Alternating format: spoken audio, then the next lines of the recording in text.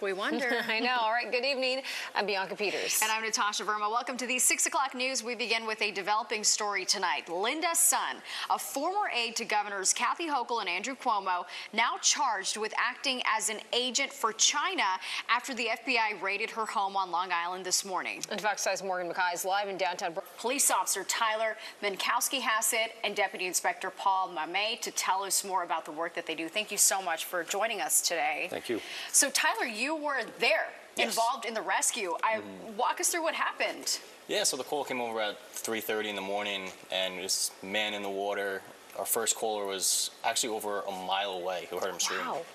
It looks kind of like the dog that you rescued. Yes. Was this kind of one of those moments you're like, I'm going to remember this forever, or has there been, many more incidents where you're like, no, that tops that? I mean, no. 100 pounds? Yes, yes. Oh, it was a big girl. That's tough to tread water with 100 pounds over you. Yeah. All right, so looking forward, we're getting to the end of summer. What are the things that you guys are really concerned about as less people may be on the water than you're used to in the summer?